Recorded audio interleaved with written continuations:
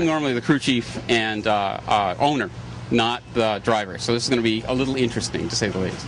Well, you know, once again, he's going to be doing the burnout. And what's interesting here is he's doing this, he's making this bike in his spare time. He's a government scientist during the day. And just now, how much money have you spent doing this? Yeah, that's a good question. The best way to make a small fortune in racing is to begin with a large fortune.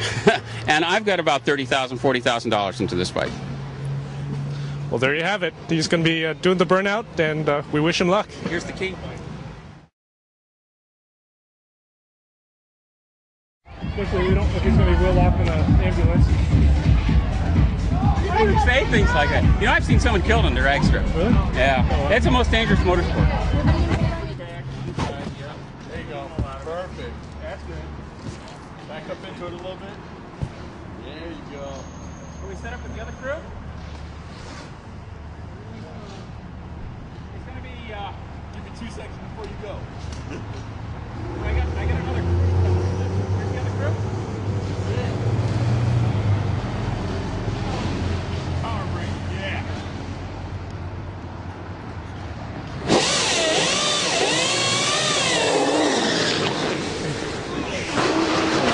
Ooh. Ooh.